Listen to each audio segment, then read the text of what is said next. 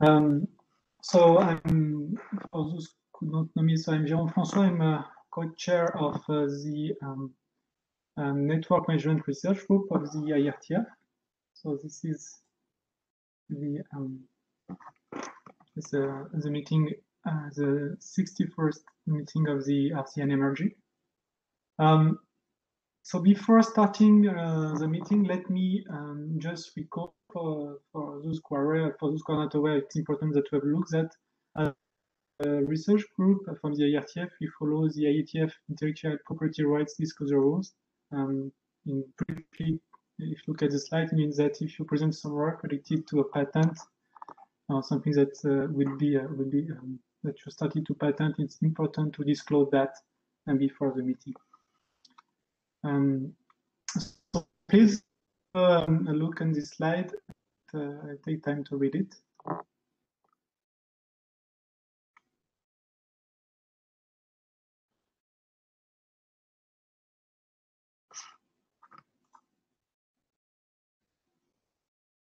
Okay, so another rule is, I think you probably, if it's like me, you have this pop-up window that started when as pop-up at the meeting startup, that it's important to know that in the case of an online meeting, everything that you will say, or if your camera is on, will be recorded.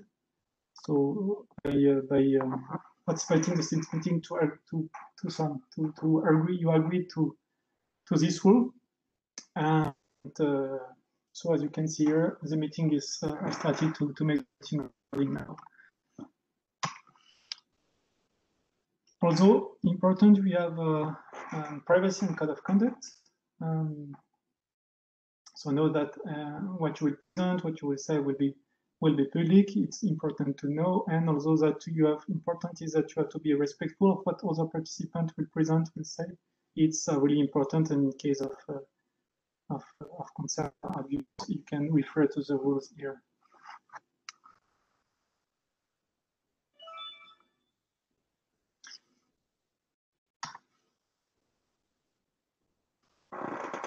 So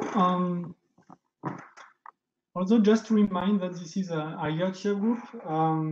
So of course we'll detail a bit what is IETF for newcomers in the next presentation, but IETF basically conduct research. We are not focusing on developing standard, so we're focusing on long-term research. And this is the standardization is done with a parallel organization that is IETF. Of course, we can also publish informational of experimental documents in RC series, but really the goal of the IETF is to promote research and collaboration between researchers. So this is an online meeting, fortunately. So when you are not speaking, please mute yourself. And when speaking, important to clearly state your name if you cannot really see what. It's always good to restate your name. You have also the link for the meeting that you can consult. And important, please go to the note and add your name to the meeting participant list so that you can keep track of people participating.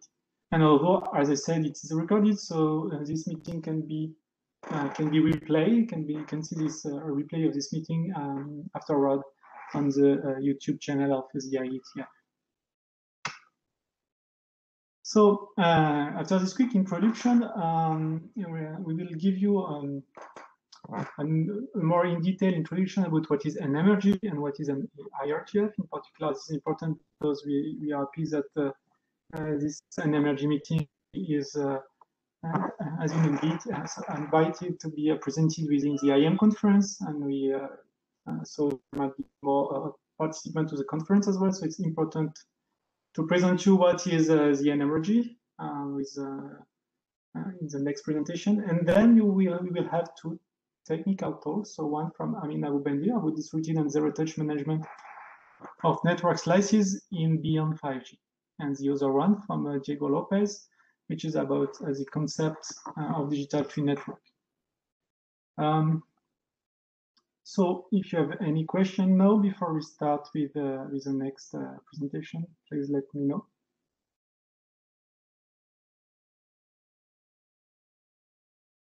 Hi, Jérôme. Just checking if you can hear me too. Laurent Yes. Chavalias. Hello, Laurent. Yeah. Are you sharing something yet? Yes, you cannot see it? No, I cannot see it. It's starting to share. Can you try again, please? Okay, so nobody has seen my screen? Or no, it's no. It's like this since the beginning. Oh, okay. So I will just stop and restart, maybe.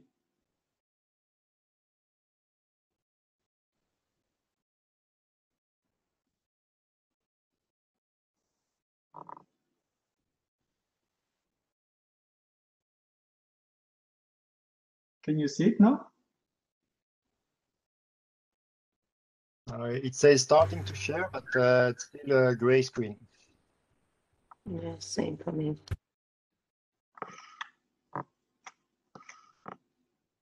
Yeah. Want me to try, Jérôme? Yes, might be better. Yes, I don't know what happens here. So you stop sharing.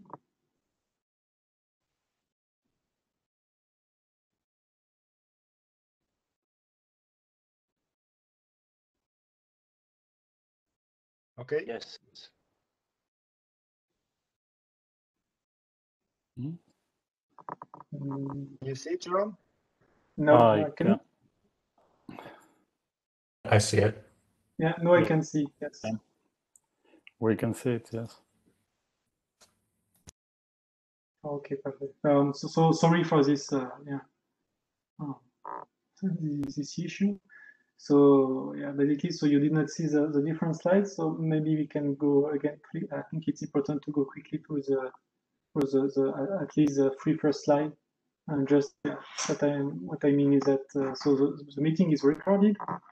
So basically, you consent to that, and so there is the regarding intellectual property. So here you have all the references. And that I said about the disclosure rule in case of particularly in case of patents. And then if you go to the next slide, Laurent. Yeah, so this is, I think you understand that it's recording. And then next slide.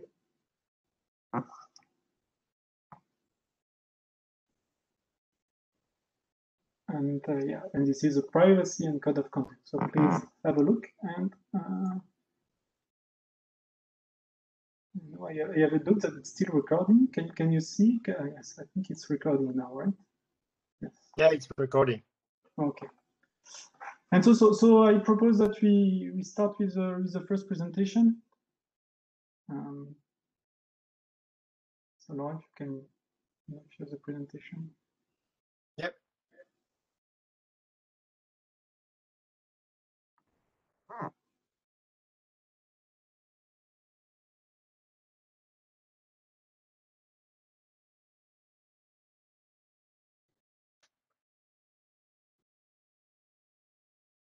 It's on.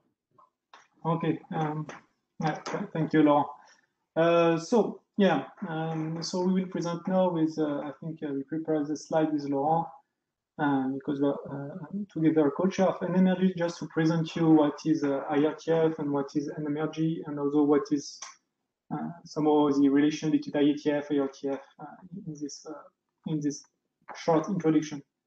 Next slide, please, Laurent.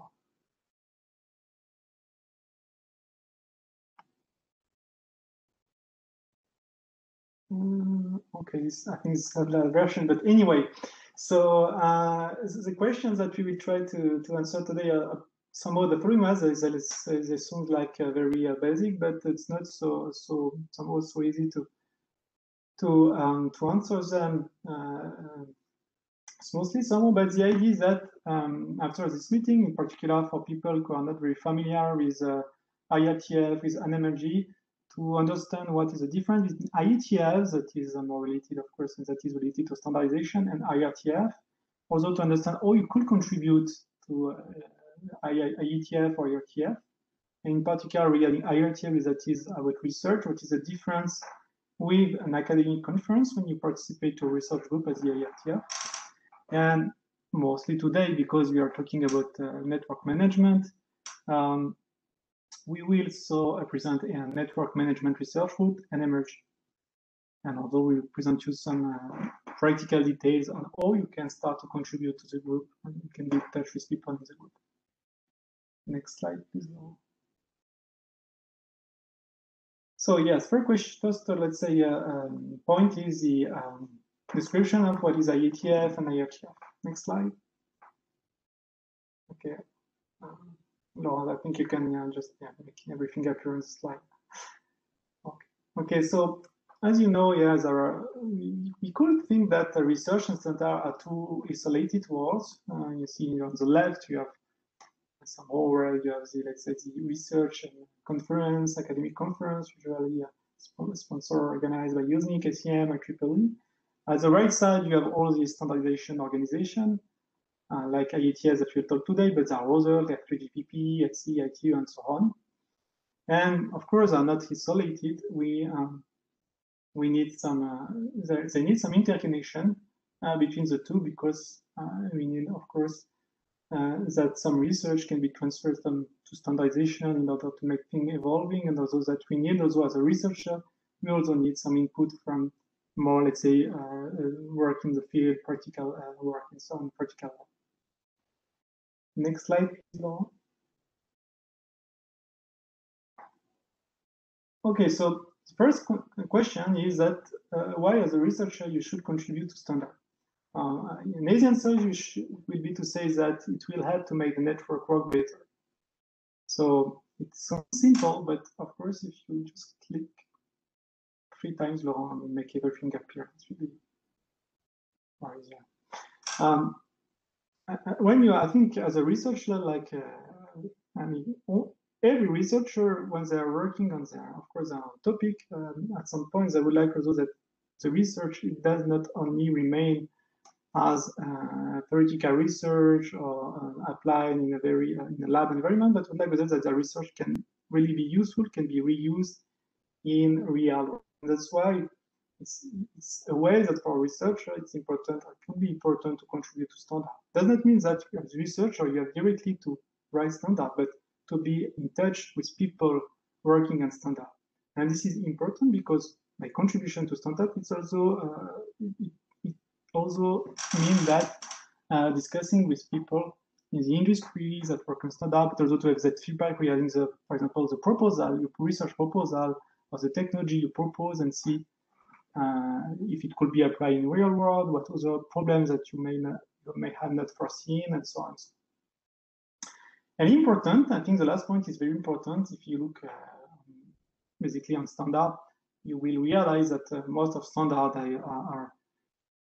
are written or led by a major industry, of course, with your business point of view. And as a researcher, I think we are also less driven by business, and so it's good that researcher and also interconnection between standard to have, let's say, an honest point of view of the technology as well. Next slide, Laurent, please. So how to contribute? So in very schematic way, yes, next slide. So there are different, of course, as I said before, different standardization organization. Here, just a landscape of some of, protocols or technology or that has been somehow that has been standardized at the IETF. You can see a lot of different technologies that you use every day, probably. But I will not detail them. If you go to next slide, Laurent, please. So here is just a very quick summary about the step, how to make standardization, and basically how to IETF. So you start from research, but we will discuss a bit that it's not a research it's not preliminary research, it's research that you already know that can fit some problem for the standardization from some of the IETF that has been already identified by the IETF. Once you have something that is appropriate, then you have to build your community around what you propose, and basically to convince people. So you will present what you propose, will convince people to also help you to refine the proposal and also to push the proposal. And at some point, if your proposal is enough mature, it should be developed within a working group, again with different type of refinement, different type of review, and at the end, it may lead to a publication as RFC, so as a standard. So this is important to see is that it's quite a long effort, because you have from your own proposal, you have to build a community, you have to convince the whole group, and then if you get say a kind of consensus, it should be it can be a transfer standard. Next slide, please. So as I said before, don't think that when I put or when it's written research here, it's just you have an idea of research that it solves a very wonderful problem that I think it's very nice to address. That is the way to start to go to the IETF. So when you propose something, it has to fit, it has to be aligned with the IETF criteria, with the architectural principle of the internet, and only if it fits here, then you could propose something, but it has to be enough mature in terms of development, just not, I mean, a theoretical idea. You need some real development, already prototype implementation, probably, to be convincing before going to the IETF. Next slide, please. And so then is a question about research, because here, in particular today, because we are co-located with IAM, we have a lot of researchers in the virtual room. And what will be the role of research in IETF? Actually, it's not within IETF, but within IETF, which is a parallel organization of the IETF. And as you can see on this figure here, is that it could be seen as maybe an accelerator and an enabler if you want to go maybe for standardization. It's not only the way to go for standardization, but as you can see here from, let's say, academic work, you can go through IETF to discuss more and to work more on research problem. And then if it comes enough matters, then you can think about going to the IETF. Next slide, please.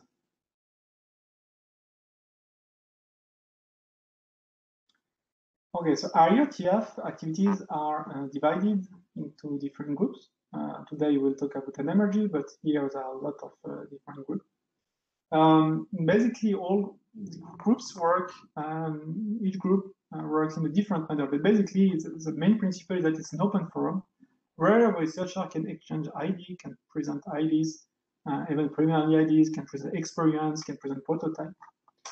And then it's somehow a place where the more, let's say, academic researchers, like we have the conference today in IAM, on this week in IAM, where you have more opportunity to meet, discuss with engineers working on practical problems. And this is mainly the difference when you participate to IETF research group or meetings with an academic conference. You have also more interaction with engineers that work in the field, and can also give feedback about the problems they may encounter in reality, and also you can also propose them some solutions they do not envision for their own problem. So this is very different. I think, of course, even in the IAM conference, we have a mix between industry and academia, but I think in IETF, you may find a better mix, because also we have co-located meetings with the IETF, and we have a lot of people working on engineering aspects. Next slide, please.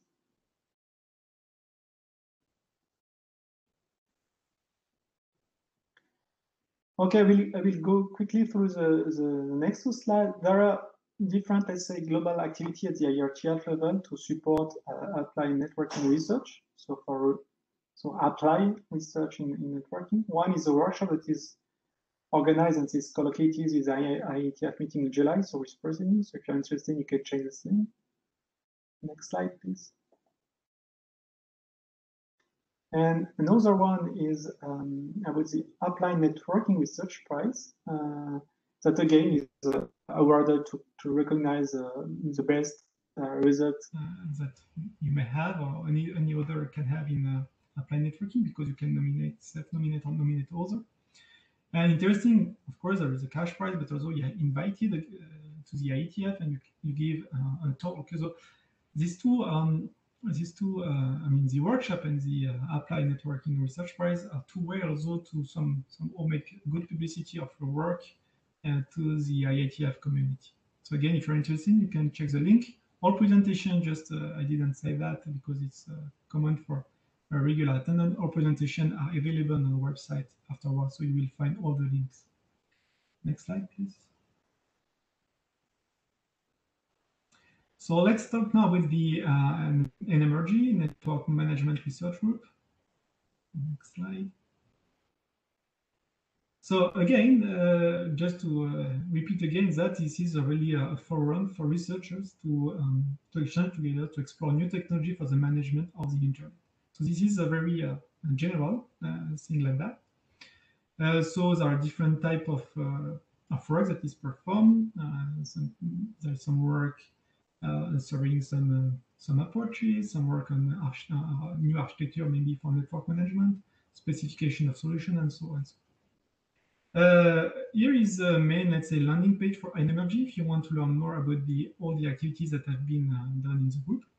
And knowing that it started in 19, so it's quite an old group, and I think the oldest are still active now.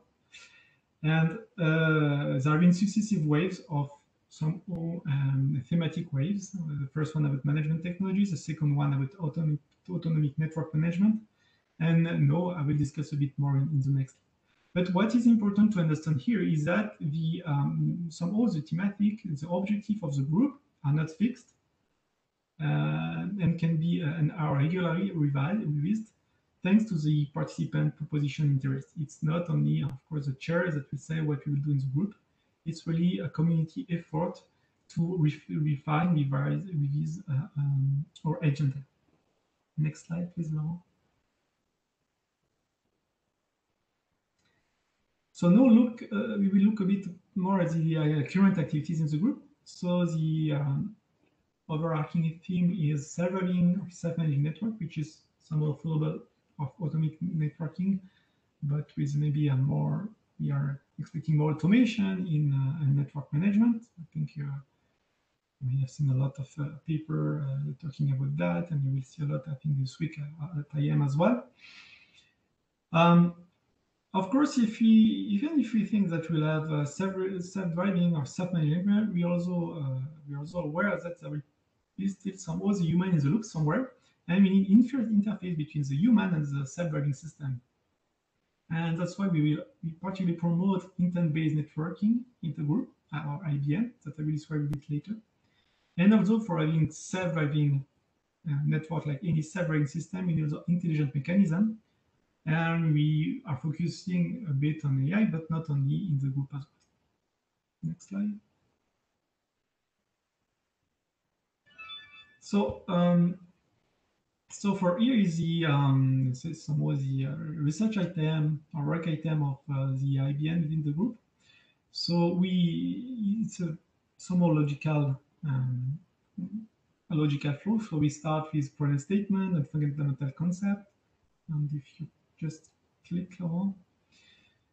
So in regard to that, we particularly have a document which is quite mature now, for which we target an informational RFC, where we give our own definition on what is an intent. In particular, we say that declaration of operation goal. So you declare the outcome of what you expect to have in the network, not the way to do it. In particular, we make the distinction. When I say we, just as a group, because no, it's a group document, but this is led by some authors. And so we make the difference between intent and policies. That is very important to say. We detail also what are the expected functionality in the IBN system and lifecycle. So this is, again, this is the vision that we have in NMRG. So IBN in other places that can be with different vision. But it's important for our work in IBN that we set out what are the basis of our work. Then, next slide, Laurent, please. Then we have also one work which is quite mature for also we are targeting an information RFC, which is about intent classification, where it's somehow helped to, in the first draft I mentioned, it was a general definition of an intent. Here, it's put in let's say it's illustrated with some example in different type of intent solution, carrier network, DC, and enterprise network. It's important to see that this draft also provides a way for anyone who would like to classify the type of intent he would like to use, a methodology by identifying the user, the type, the scope, and abstraction. And so now, what is the status of the group? So those two work are quite mature now, but now we are really in the step 4 and 5. That is about the architecture of the IBM system we like to promote within the group, and this is mainly driven by use cases. So we have different use cases that have been presented in the group regarding measurements, slicing, and interconnection. So this is really, let's say, one of the hot topics of the moment in the group. So if you are interested to participate, if you work on IBM and would like to propose for use cases, this is really a good timing, because this effort is really under consideration now. But then next step will be also implementation, integrity, and interoperability. And next slide, please, Laurent. And we have also some work from here, because we participated to a hackathon with a multi-level approach to IBM implementation. So above all, what I would like to highlight here is that you can see here we have already different type of work that has been performed. We have hackathon, we have some discussions, some presentation, and also some information. If you go to next slide, Laurent, please. I think Olga is raising hands and would like to share something. Yeah. Hi, Julian. Could you just tell me what's the status for the informational RFC and what's currently going on, and when do you think we will be able to achieve that for the first two drafts? So for the first draft, somehow the draft is in my hand. You know that it has been revised according to the review received, and as a shepherd, I have to check if it's enough mature, and I mean, if it has to go again through a last call, or if it's then okay to propose. And for the second draft, as far as I know, Laurent is a shepherd, and will do some summary of the comment we received. Yeah, the draft is also with me. I have to write my shepherd review, so this is in my to-do list, and will be done whenever I find time to do that. But I know it's late, but it will come soon. Okay, thanks. Please let us know if you can help in any way, and I will give you some material or anything. Thanks. Thank you. You're welcome. Yeah, next slide, Laurent, please. So the other topic is about artificial intelligence in network management. And again, here you will see other type of activity we have in the group. So the first one is more about documenting major research in AI for network management. Next slide, Laurent. And so here, somehow what we expect is either a white paper or informational RFC, but basically now is a collaborative document where we try to involve both network management and AI experts to list what are the challenges of the coupling between AI and NM. So it's not a list of use cases, because we had the experience before where we start from use cases, but some more people come with use cases, present use cases. It's nice, we have a lot of discussion, but then from that use cases, it was not easy to somehow extract some common challenges that we face that we are facing when using AI in network management. So again, if you're interested, it's this document is under progress. We have documented different type of challenge. Some are really more related to common problem in AI, but of course that we have also in our domain, like explainability and the mapping of AI technique for particular problem.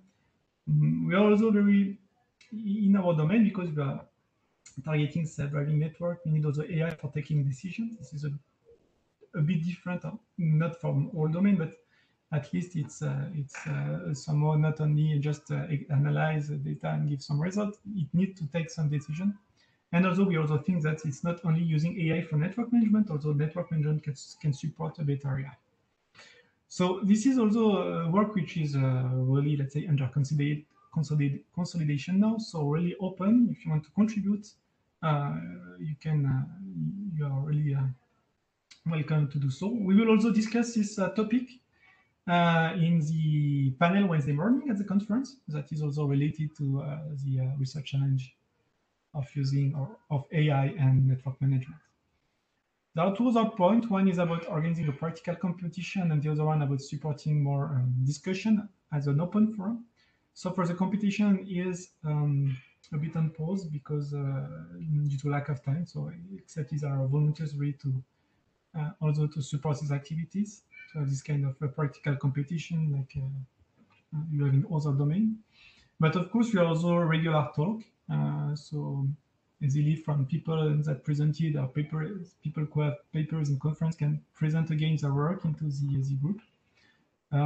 So I want to highlight that here, if you never participated to NMRG, it's also a good and easy way to do, let's say, a first participation is that you can just basically represent the work that you have already presented in the conference. So if you are interested to do so, you can really contact us. We also envision to organize something more regular, like a webinar series. To be honest, we put that on pause as well because with the let's say pandemic timing, we are all on online event in web conference and telco. So we thought that it was not a good timing for launching a new online event. So we prefer maybe to resume a bit later. I think there is a question in the chat, right? Yes, for the yeah, exactly. Thank you, Laurent. Yeah, we have to also resume a bit for the Google Docs, so we'll organize a dedicated meeting for that as well. Next slide, Laurent, please. And the, let's say, the overarching term, which is about self-running managing networks. So here it's really open to debate any new architectural framework, and to also understand what are the current reference model, what are the best practice, what could be done better, and so on and so on. And it's important. This let's say topic is very important because it also helps us to really understand what is the positioning of the group regarding other group, other community, and also see how we differ from the other, or we are close to the others. Next slide, Laurent. And so here we have regularly different topics that are presented, like ECR policy management, that basically is investigated in the IETF working group net mode. We have digital twins that will be presented today. We have also residual configuration. Next slide, please, Laurent. I will speed up a bit because I think we're already late. So in summary, we have two core topics, IBM and AI, with somehow I presented what is the status and what are the current hot, let's say, hot topic in this topic, somehow. It's important that for people who are not familiar with IETF and NMRG, that we are not, as usually we say that as a IETF research group, we are a pre-standardization group. No, of course, you can go through IETF to do some standardization, but we are a research group, not a pre-standardization group. So we do a lot of things that our expectation is not to have everything published as a standard as the RFC, but also to support really a research collaboration, with technical presentation, hackathon, joint implementation. It's really to somehow make people working, collaborating together from engineering world, from research world as well. So in practice, you can start from the group webpage and subscribe to mailing lists if you want to be aware of the different meetings. Everything is announced on the mailing list. We usually have a virtual meeting almost monthly, not exactly monthly. And we have collocated meetings with the IETF, which are normally physical, but of course the last one were also online. You can participate to all meetings for free. For meetings that are collected with IETF, when it is physically, of course, you have to pay for the IETF. And currently also for IETF, which is online, you have also to pay, but you can also apply for fee waiver to participate online, and there is no, I think, no limitation for fee waiver. So it's really open, so you don't need to pay, you don't need to have your institution affiliated with the IETF or IETF. You can freely participate. And for any question, please contact us. So, is there any question from the audience?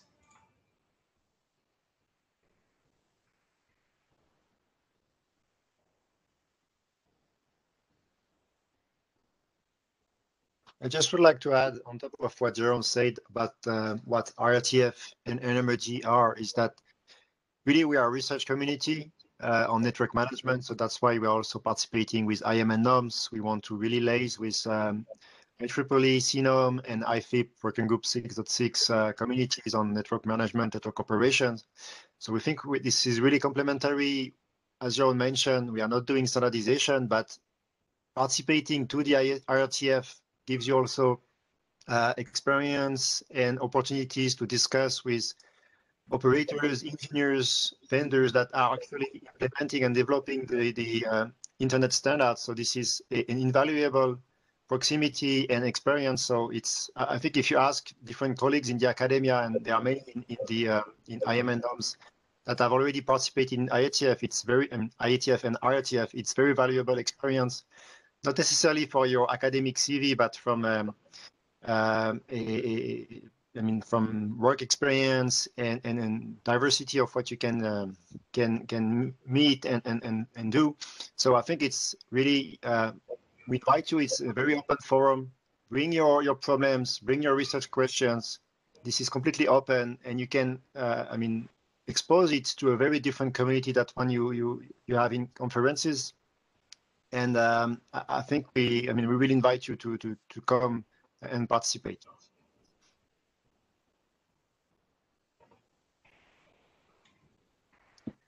Laurent, maybe we can continue with your presentation. Yeah, thank you, Laurent. I think if there is no question, yes, we can move to the next presentation. So next presentation is given by Amina Boubania with distributed and zero-touch management of network slices in beyond 5G. Amina, do you want to share your screen, or do you prefer that Laurent shows a slide? Hi, I can do. Okay.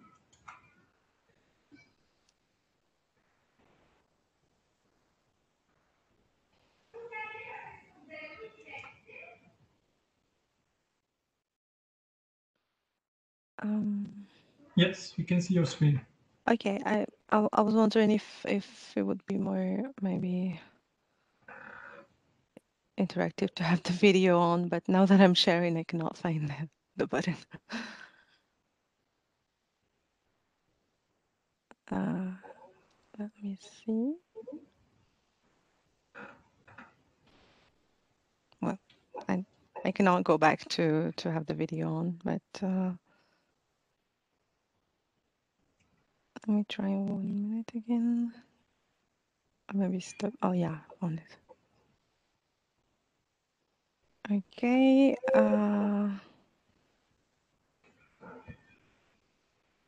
And oh, maybe that's not the right screen. Oh. Do you see the full mode? No, maybe not. Okay, and I think I need to share the other screen from the beginning.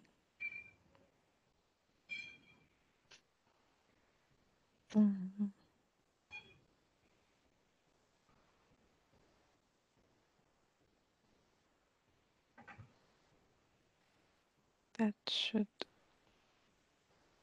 work.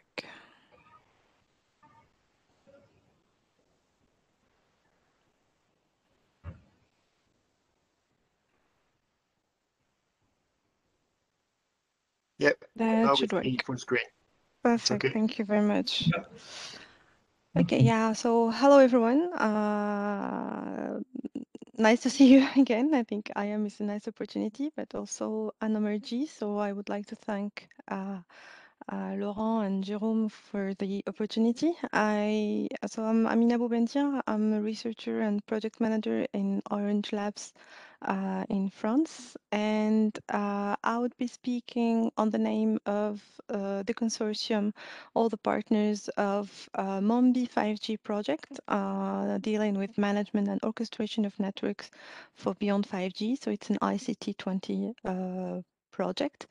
As it deals with management, that's a very nice, just to join what Jerome was saying about being with IM and NOMS conference and CNSM as well. That's a very management-focused collaborative project, European project. And the focus, as I will be presenting, is the distribution of management and the automation of management, with also a network slicing as a target. As Jérôme and Laurent suggested, I kept the focus more on the architecture rather than the very scientific contributions. But as I said, that would be an overview, and I'll be happy to answer your questions if you have any by email. So you have my email here. So MOMBI 5G project really uses as main proposals the distribution, as I said, distribution of management, and the automation through the use of machine learning and AI for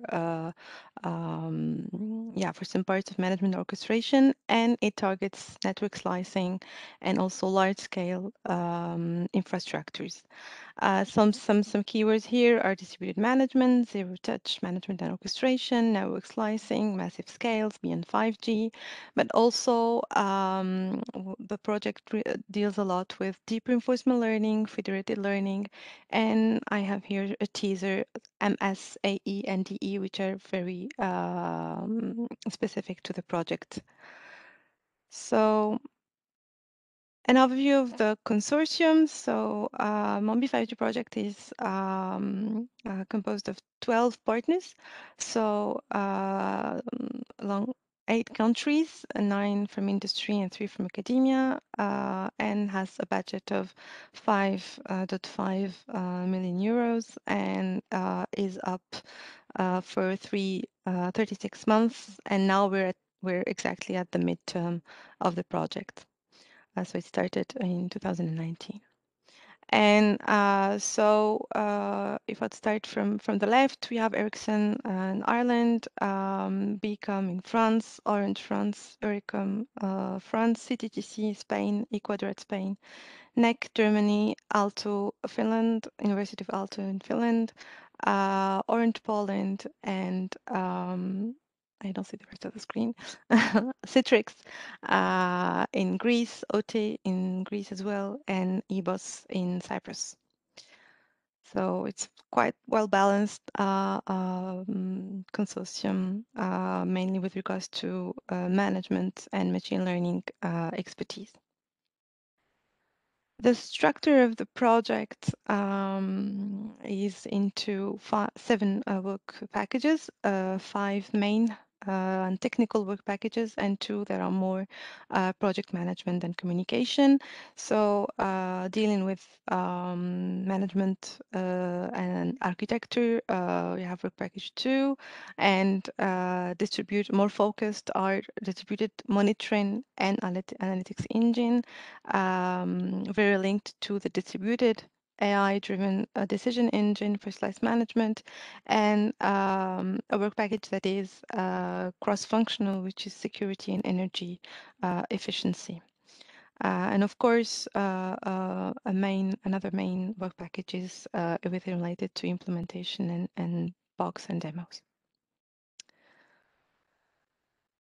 The approach that the project is following as a methodology, let's say, of organizing the project is to Well, some of them has already finished, but working on everything related to network architecture and use cases.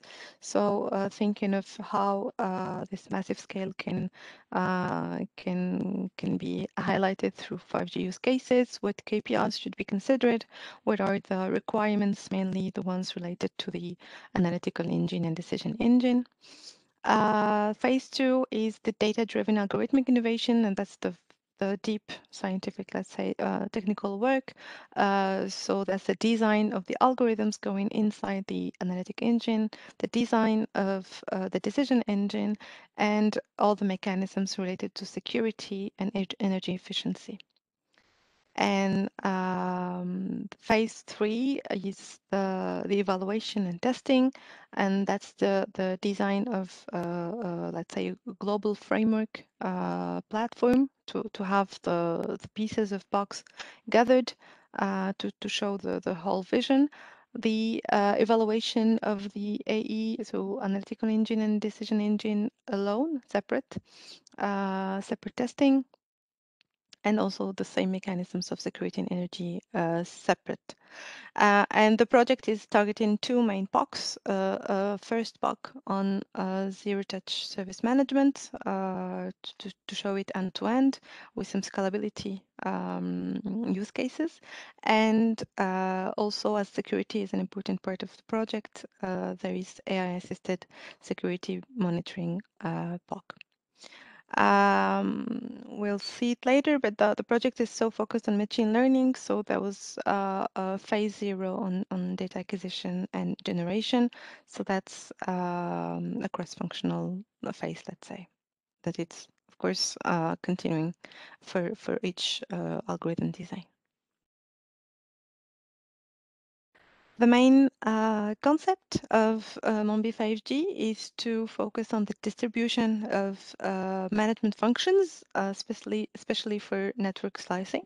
So it defines let's say, a central element with central policies defined by the slice owner or the slice provider. It can be network operator, and relies on 2 centralized analytical engine and decision engine. And it defines several technological domains. Here I have only 3, but actually it's the edge domain, RAN domain, cloud domain with core functions. So and actually we also have ones related to devices, but this is more what we call extreme edge. So each technical domain relies on the 3 functions: monitoring system, analytical engine, and decision engine, and these are should cope with the technical features and the technical data of each technological domain. So this is what we are insisting on in terms of separation of concerns and separation abstraction of technical details from a domain to another. And also we assume that within each technological domain we can have a slice that should be managed within the domain by independent network functions for management orchestration functions, I mean. So this is just to show that we're aligned with many other projects in terms of stakeholders for network slicing. Of course, we assume that we are supporting services, communication services from different providers that would need support from the network in terms of network slicing. And the answer of a network slice coming from a network slice provider would be managed by the same provider or from another one, but the same provider should rely on different infrastructures, especially if it spans different technologies or generations. And of course, each client is a slice tenant in terms of using, consuming the network slice, and it relies, of course, on different providers of virtual network functions. So behind each, let's say, brick here, we can see also a stakeholder in terms of service as a service provider, if it's service level, application level, or network or infrastructure.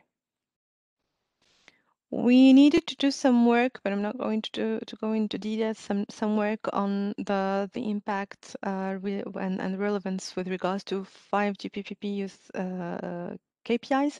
So I assume many projects need to do that. So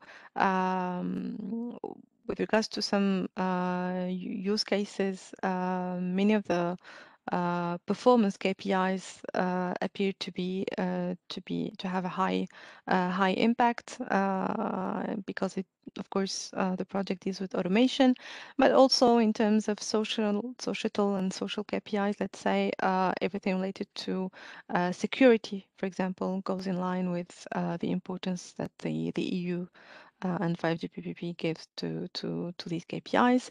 And in terms of business KPIs, well, all the stakeholders, as we saw, it goes with this openness and this duplication of roles that virtualization and automation gives to the network, let's say the network ecosystem or telecommunication ecosystem. To give a view of the architecture, we define three main layers: an infrastructure layer, a management and orchestration layer, and a business layer. What's most important here in the infrastructure layer, for example, we define as many infrastructure domain managers as infrastructure domains. So we should be able to include any technological or any technology as an infrastructure domain on itself, but also add to that the fact that it comes from a provider A or from a provider B.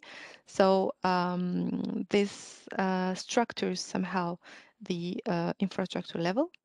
And here we're focusing on to show the management. So the IDM here is the manager of the infrastructure domain, and it can be independent, of course, and very specific to the technology. At the management and orchestration layer, we find what we call the domain management and orchestration. So this has let's say a slice view rather than a sub-slice or a technological slice part in the infrastructure. So here we have the slice level, and we assume that we can have as many DMOs as slices as we target. I can say it now, so there's a separate slide on that. The project targets the in-slice management and the inter-slice management. So the DMO level deals with the intra-slice management, and the upper layer, which is the IDMO for inter-slice, inter-domain management and orchestration, is the function that would deal with the end-to-end view. So the inter-slice view. And we assume that we need an exposure, let's say an exposure layer from this management orchestration towards a business layer where we collect all the requests from tenants and the relation, of course, with the OSS BSS. So here we're still linked, we're still dealing with slice management as let's say as a function to in the business layer, but as a function to to make sure we have the request, and the rest is dealt with in the management and orchestration layer. And if we zoom a little bit on the MonBeavIG portal, there are some very specific functions like the access management or the databases for the tenant subscribers or users, everything related to what the monitoring is needs to show at this portal in terms of let's say stability or SLA compliance. There are some APIs linked to the lifecycle management, so that would be there are links to the IDMO and the DMO, and of course the validation of the templates. So when we have a request, we need to go through the validation. That's quite classic, but of the composition of the slice itself, or its description. Just to summarize it, this before going to a more complex figure is that the fact that we target the separation of technological domains, we assume that we also separate concerns. I know not everyone likes this term, but it's somehow separation of technical features and very specific features that there is no need to add it to a main or centralized orchestrator. So this is what's meant here, but by this feature, the distribution of the functions, because it goes down to distributed infrastructure domains, the support of management as a service. So actually there are brokers that expose that allows to expose management functions themselves. So the IDM at the infrastructure domain, but also the DMO and IDMO in the slice level. I'm not directly involved in security, but there are very good works. I mean, a lot of work on the slice security. So each function is including the S of the FCAPs for security, and this is in the intra and inter slice. The hierarchy, of course, so we have the inter-slice level that allows to have this end-to-end view. And along with security, the energy-aware infrastructure management is using programmability in order to see how energy related policies can be enforced, and also the in-slice management. Usually we speak about sub-slices, but of course we can assume that a tenant is requesting just let's say a run slice, and that would be for him, and in just the complete slice, and we should have separate management functions for that, and that would be the in-slice management capabilities.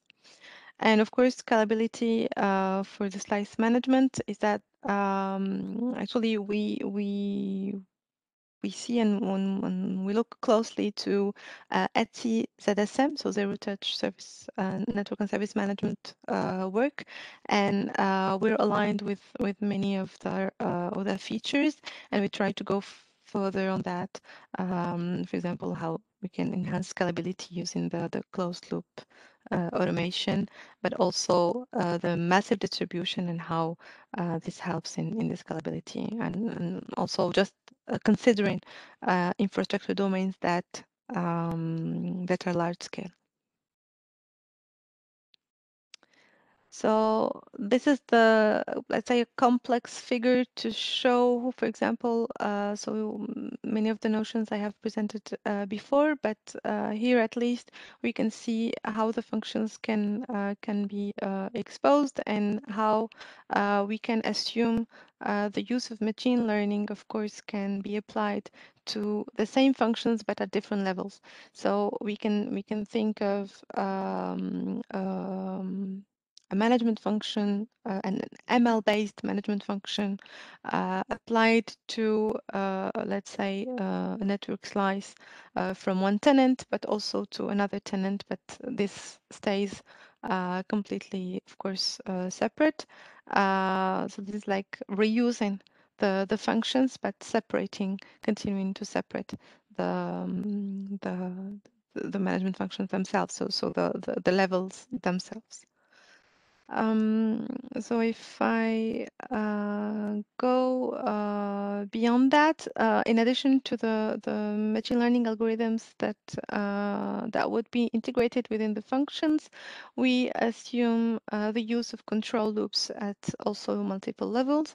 So the OSS BSS level with ideally, well, for the OSS mainly, and of course the technological domains themselves at the infrastructure level, at the slice level, and at the nodes and let's say composed services level. And if we look at, actually I have many slides on the internal structure of each main component. And if we look at the inter-domain orchestrator, the one that gives the end-to-end view, so it's separated into functional layer and non-functional layer. So the functional layer is somehow the functions, the management functions in terms of apps caps and orchestration. So it also have all the databases and templates for the main management functions, but the non-functional layer related to the inter-domain orchestrator is based on these MS monitoring system, analytical engine, and decision engine, and it stays within the management layer, but it can go to very specific actions. For example, mainly if we're sure that the slice is distributed or have different technological domains.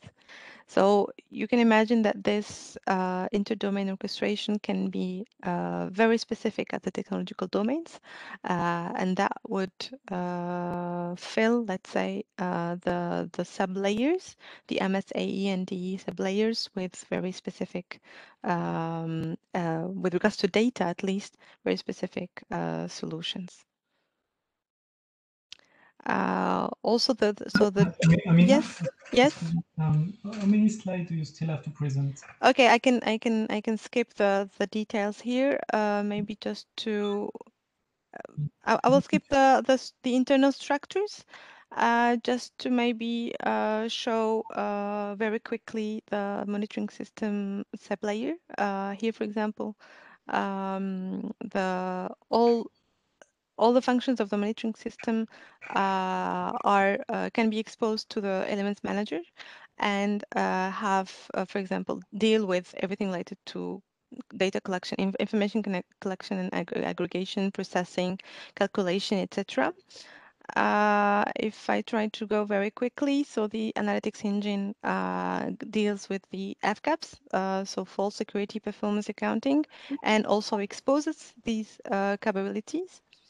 And the decision engine, same thing, but has the ability, because it integrates AI-based algorithms that can take the decision and give it to the DMO and IDMO, have the same management functions, but have the decision on board. And so it doesn't do the analytics because this is in the AE sub-layer. Maybe I can also skip some details here. Jérôme, do you think? Yeah, I see that. Yeah, that's very short. Okay, maybe just this slide. When you have the slides, if you would like, if you're curious to see how this can be instantiated within, for example, different technological domains, then here we have Edge, Run, and Core, And we have tried to illustrate one single tenant over 3 technological domains.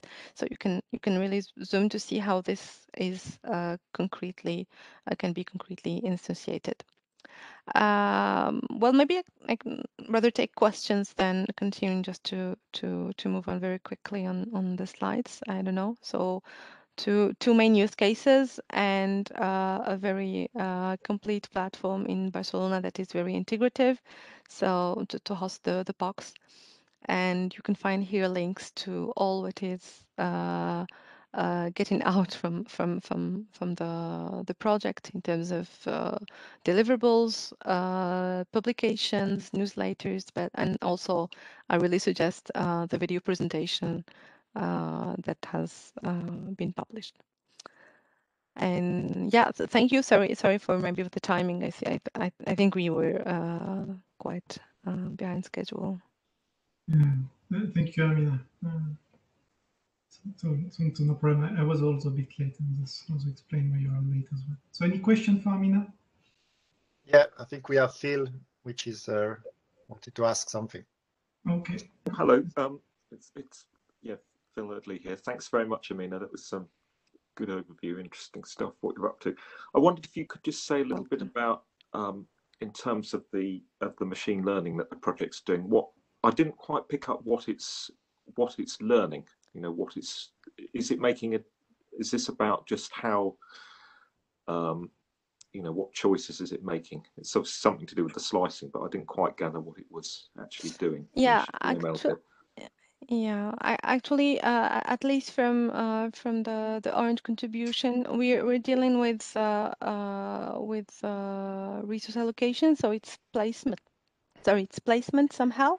So one of the functions. So actually, the main proposal was to was DRL, so deep reinforcement learning algorithm, to see the so that separates the domains and see how each domain can learn to allocate its resources separately. So this is part of the orchestration, the infrastructure domain orchestration, and so it learns to do the placement, but it's not that independent. And we added actually a control. So what we have called control by a heuristic. So we called it heuristically assisted or aided deep reinforcement learning to optimize the orchestration of network slices. So the same learning agents are within the separate domains, and we have a centralized learning agent, centralized DRL, that allows to to have the end-to-end view. So it actually what it learns. So we have feature extraction, automated feature extraction from the physical layer, so from the infrastructure layer, and it learns actually to orchestrate. If I can summarize it that way. Thank you. I've got plenty more questions, but I'll let other people ask. No problem. But of course, yeah, that's maybe short, and please just drop me an email and we can discuss.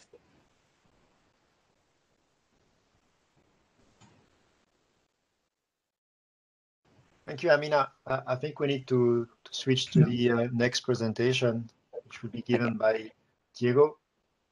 Thanks again, Amina. Sorry, we You're are a bit, welcome. Thank you. No problem. challenging to handle things. Diego, are you ready? I was in the process of muting and all the like.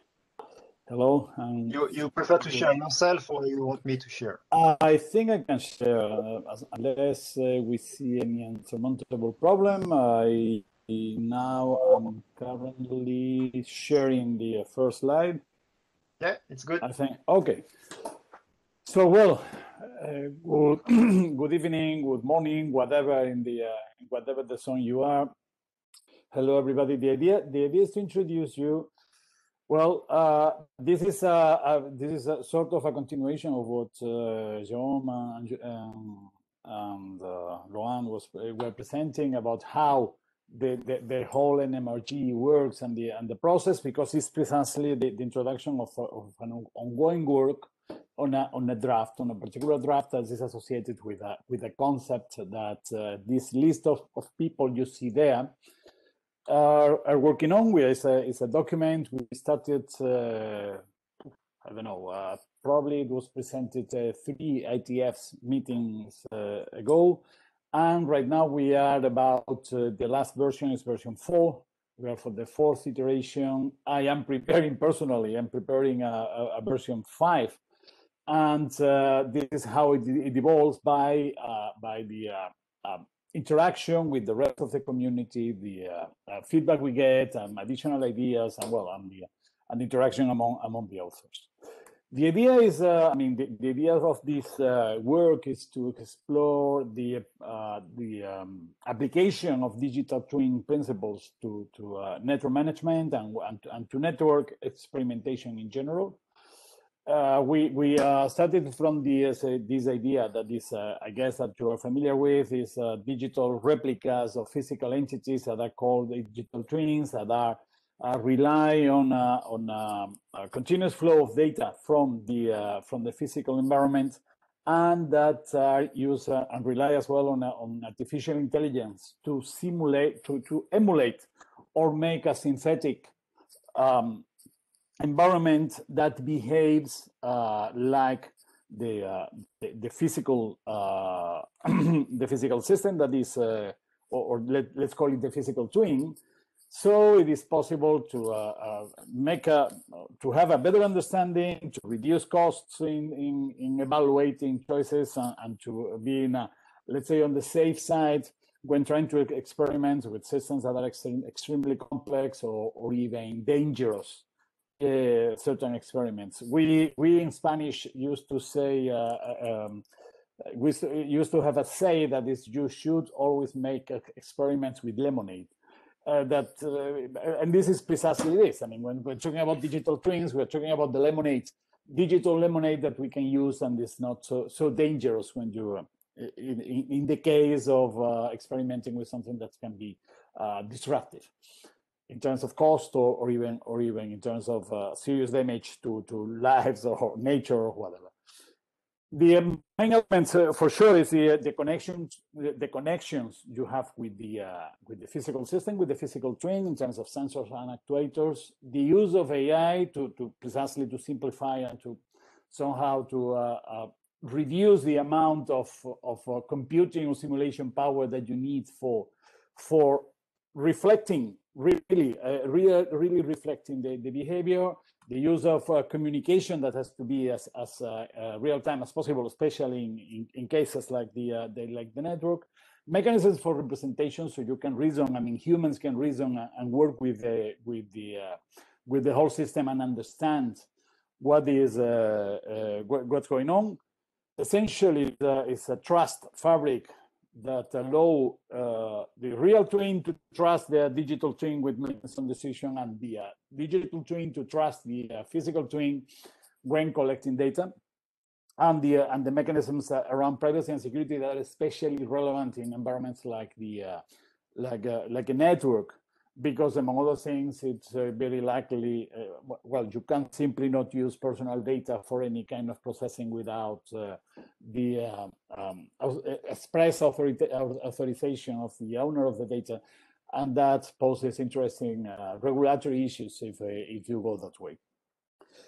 In the case of networks, in particular, the idea is that the idea is that, as I said, is about finding a way in which an efficient and we can rely on these techniques to improve the life cycle of network innovations, and shorten the time to market in a oh, sorry, I have a problem with my window. I need to fix it. Okay.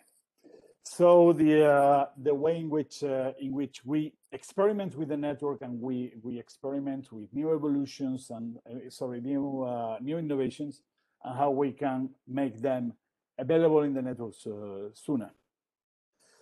So this draft, this document starts by defining, and what comes in the following slides is precisely about the contents of the documents and the current state. Starts by defining what a digital twin network is. It's a virtual representation of a real, we call it a physical network. This is something that can be a little bit contentious in these days in which everything is virtualized and running in cloud-like environments, but basically it's the real network. Probably physical, we should go into something more talking about real, but it's whatever the real network is, and is used for the goals that a digital twin is used, and is basically based on flows on the flow of data on network models. That is something that in which the IETF is extremely active, and for sure on open interfaces in which as well there is a clear work inside the IETF. So these are the network digital twin is in charge of analyzing, diagnosing, emulating, and controlling eventually controlling the real network, and is composed of 4 essential elements. The first one going from top left in the clockwise.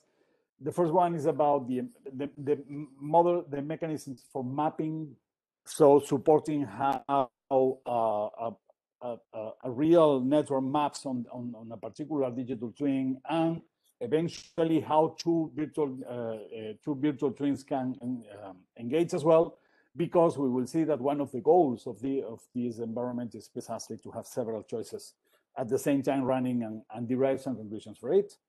The interfaces, and basically the interfaces down to the interfaces towards and from the real network, and the interfaces with any other applications that can be used to exercise the digital twin. Basically, the data that goes through those interfaces, and data in this sense is we had to think in terms that this data that flows in both directions is telemetry data, but as well is about action data that is taken. I mean, the information of the actions that are taken by or decided by the network digital twin, and how they flow, and finally the models and how we perform. On the one hand, the mapping between the real network and the virtual twin, and the models that we're using for emulating the behavior of the real network inside the digital twin. From the functional point of view, is analyzing, diagnosing, emulating, and controlling. The goal is, as we were discussing before, is about the possibility of optimizing the decision making, optimizing the network layout, optimizing the way in which we deal with the network footprint, lowering the cost, making a much safer, or having a much safer procedures for performing the assessment of which are the innovations that can be applied to the network. Doing this with regulatory compliance and respecting the privacy of our users. And in something that is equally important, which is something that as well is really expensive and complicated, is to customize training of all kind of intelligence, natural and artificial, humans and machines. The idea is that is to apply the data and the behavior and the different behaviors that we can exercise on a digital twin into improving this training. What is important as well is that the digital twin, being a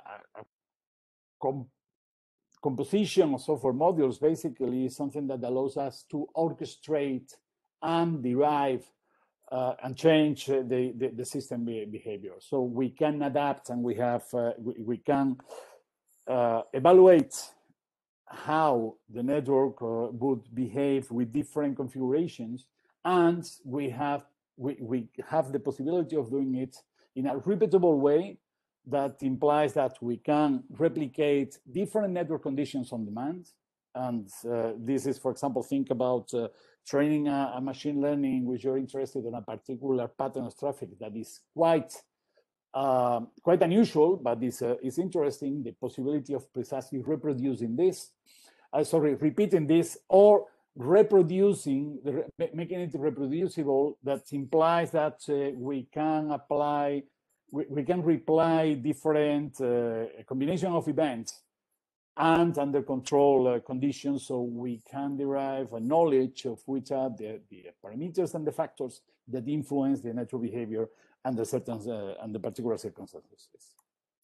This is so far the architecture framework we have, which for those of you familiar with the SDN architecture would somehow resemble it, because we have a physical network that provides data and receive control actions. We have the network digital twin, and here we are playing with the idea that we have a digital twin network and a network digital twin. The network digital twin is the network twin that we have inside the network digital twin, and is about exposing certain capabilities and receiving input, normally or very likely in form of intent from different applications. The physical network is, as I said, is the real network. Is that all the elements or data from the network elements is fed into the network digital twin entity through the southbound interfaces. What is important is that again, is that we very likely, and this is something that we are elaborating right now, is how we support with the data infrastructure, how the data is aggregated, normalized, anonymized, translated into an ontology, making an assessment of the provenance because of the trust you can put or not on the different data sources. This is essential. So what we have is that we can dynamically select different data sources and put more focus on particular aspects of the network for the different tasks of the twin, or for the different twins that are associated with different segments or different kind of different kind of network. The important thing is that we are not circumscribed to a full network end-to-end, or we are not circumscribed to purely in the internet case. We are considering access as well, and the idea is that in principle, the real network is something which are the limits of the real network is something that depends precisely on the people running the network digital, the DTN, the digital twin network, to decide how many domains it could cover, and to decide if the integration can happen at the twin layer. The network digital twin itself basically is a data repository that is the upper end, so to say, of this data infrastructure we were talking about.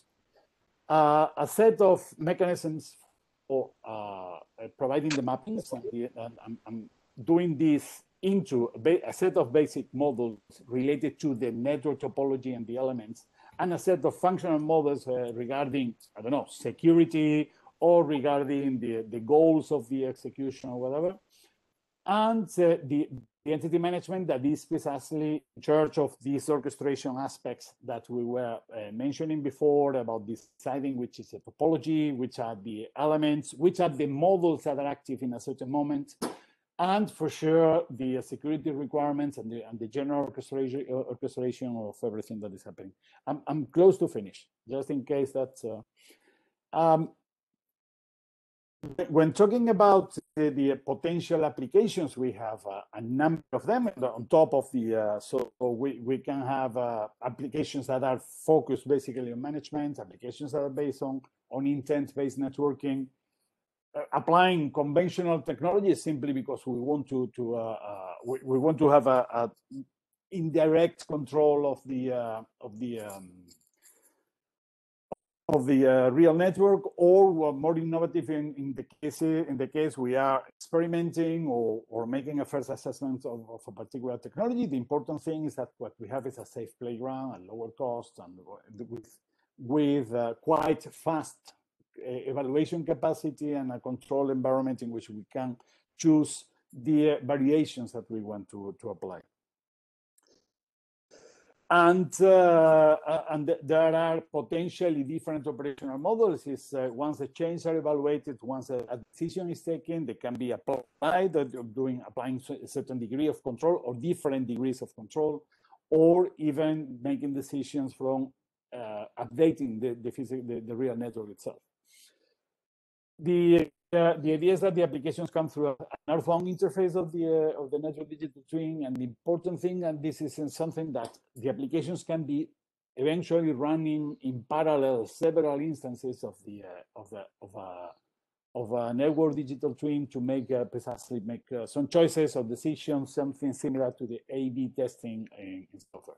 These are a few sample application scenarios we are considering in terms of training at both levels, as I said, the humans and machines. The idea that certain certification, a digital twin network can provide an ideal environment for testing in a DevOps loop applied to the network, or running specific experiments in something that people term as network fuzzing, in which you can use it for see what if in some cases and make decisions. Finally, and just for you to know if you're interested in working with this, it's about the challenges we see right now. Do we foresee in the DTN technology? One is regarding the large scale issues. I have associated it with something that is, I hope you know it, about the Burgess's paradox, about this idea that if you want a complete map, a map that completely reflects a particular territory, you need a map that is the size of the territory. And the idea is precisely you cannot afford to have a digital twin network that is as complex as a real network. And this is something that is where you find the right balance. The idea of heterogeneity is here, heterogeneity in network is here. One of the successes of the internet comes precisely because it found a common denominator for a huge amount of heterogeneity. Is the idea that is about identifying where lies the correct balance between over-specifying something in terms of architectural interfaces and making it flexible enough so it is possible to interpret. The data modeling, the idea of having ontologies, of aggregating data and combining data, or deriving some knowledge of data is essential in both directions. Let me say, we are very much focused right now on monitoring because it's the, let's say, it's the easier part, or the part that is better understood. But in the control action is equally important. The need for real-time requirements that implies that our control army supply lines are longer and more difficult, and that implies that that would require a quite agile processing inside the digital twin network. This is one of the reasons why, for example, a data infrastructure that is able to combine and put together data into something closer to knowledge is important. And these requirements will impact as well the large. They are translated as well to the or translated into the same kind of issues as we have with the network scale, and finally, security risk. The same way we have a big brother menacing us behind all the network facilities, we have this big twin issue as well. Is a control point that is extremely appealing for attack in the moment you have a digital twin network running in parallel with the real network. And as I said before, privacy preservation in all sense, privacy and commercial secrecy, etc., is something that can become critical here because it's an enormous consumer of data, of very relevant data that has to be preserved. And with this, with this list of challenges that I hope will encourage you to collaborate with us on this, I think I'm finished. Thank you. Thank you, Diego. We can still take maybe one question. We're a bit over time, but very quickly, Diego. Laurent speaking. I have a question because you mentioned the challenges here, which I found very interesting. Is it part of what you will develop further in the draft in this work, or is it just listing challenges and up to which level you plan to investigate those? Well, this is, I mean, this list of challenges probably not exactly expressed as this, because this is a little bit my view, are included currently in the draft. Some of them we will have to address at least, well, to identify which certain research directions. I don't think that we will be in the position of solving all of them within the draft. This is something that we would love to see collaborations and probably other documents, more detail, or probably considering particular aspects that are of special relevance. So they are considering the draft. Some guidelines will be, I'm rather sure, provided in the draft, but I doubt that we will be able to solve everything in the draft. Okay, thank you. Maybe if I can also, a quick question for you, Diego. Please. In your vision of the digital twin, I have the impression that mostly it's reactive to the data that you can take as input of the digital twin. Maybe you can also put give as input events and so on. Do you think that digital twin, if you have a model, so the digital twin can serve also as knowing what are the boundaries somehow of the data related to a particular function of the system? So rather than just waiting for data and check if the system is working according to a certain function, you can already know in advance what will be acceptable data. No, for sure. I mean, if you're talking about making predictions, for sure, this should be one of the goals of a digital twin. And in parallel, something that we are experimenting as well, and in particular, what I mean with the saying "we" is myself and my team, is precisely with the idea of having something that is as close as possible to a digital twin. Probably we are not there yet, but something that is very close to a digital twin. And our idea, what we are doing, is injecting synthetic traffic under control conditions that are generated. For example, there are a group from a university in Madrid that is working with us in running GANs, these adversarial networks that mimic the behavior of a real group of users, of real segments of the network, injecting it in the twin and trying to, in some cases, get a response, evaluate a particular strategy, etc. And prediction as well, for sure. This is the idea precisely, that at the end you can run, let's say, 50 different networks and see what happens according to the different conditions or different configurations. Okay. Okay. I think it can be nice to discuss. I was more thinking about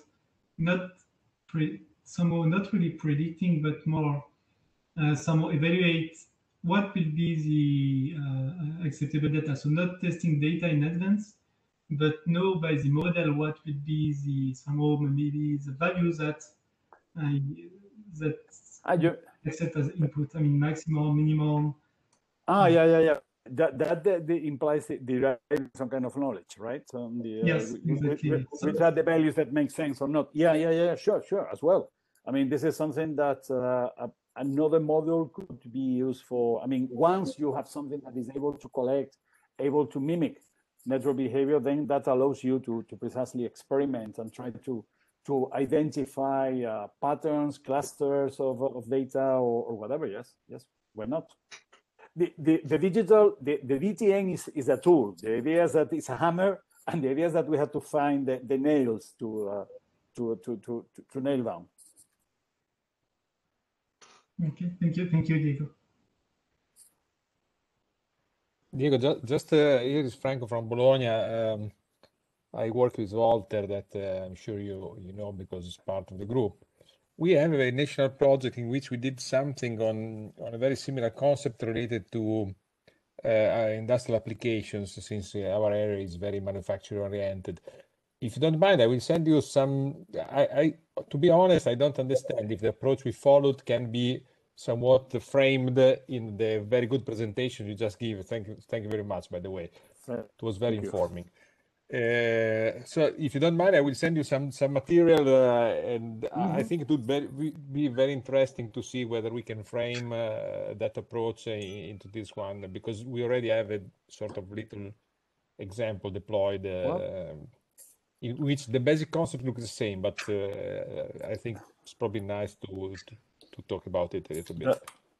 That would be lovely, because I mean we are here exploring something that for us is a completely uncharted territory, but well, it would be quite interesting to get some input from people that have been experiencing this with these ideas, even in the case it has not directly connected with network management, but this some of the ideas, some of the results. Well, that project was most related to network security, but in the end of the day, it's not a different topic. It's just a different way to look at the same problem. Exactly. Definitely, yes. Yeah, please. You have a, well, I'm sure yes, you can don't worry. I will have Walter has it for sure. That's yes, I will find a way to contact you. Don't worry. Thank you very much. Very good. Thank you, Franco. Okay. Thanks everyone thanks to the presenters. Thanks everyone for attending. I think we're already quite a bit over time.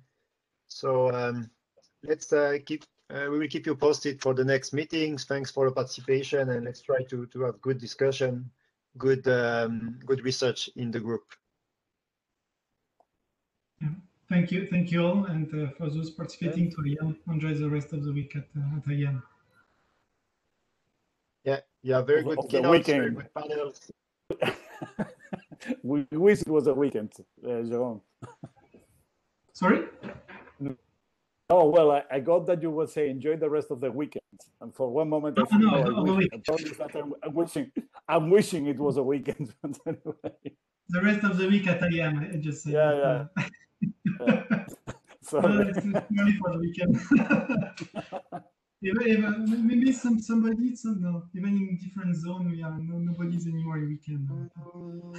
I don't think so. But, well, anyway, it would not be bad.